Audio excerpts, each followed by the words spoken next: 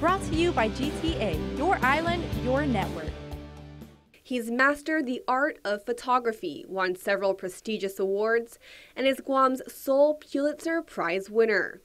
And beginning Thursday, photojournalist Manny Crisostomo's life work will be on display at the Art Plus Journalism, Manny Crisostomo 40 Years of Images exhibit. I started, I was an intern reporter at the PDN when I was 17, right out of high school.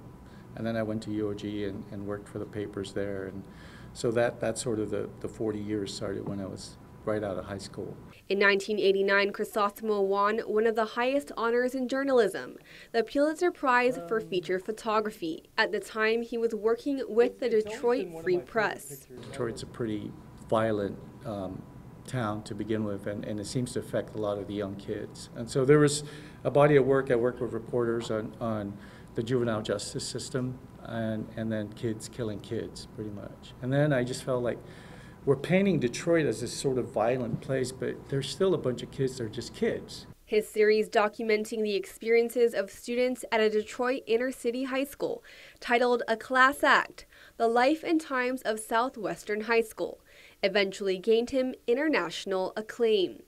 To get to that point, Crisostomo said it's taken practice, an innate eye for photography, and also what he feels is an outside force guiding him to the perfect shot. I think a lot of it is maybe, you know, my mom and dad who have passed away, or it could have been just the spirit on the island. You know, I like to think of it, although people would probably get mad, as sort of my benevolent tatamona. Over 150 photographs representing some of Crisostomo's best work over the past 4 decades will be on display from September 15 to October 29. The exhibit also features a youth tour and discussion with Crisostomo on September 16, photographers' conversation on September 19, and a public lecture at UOG on September 21st. The exhibit is at the Agana Shopping Center and opens at 6 p.m. tomorrow. Reporting for Guam's News Network, I'm Isa Baza. Brought to you by GTA, your island, your network.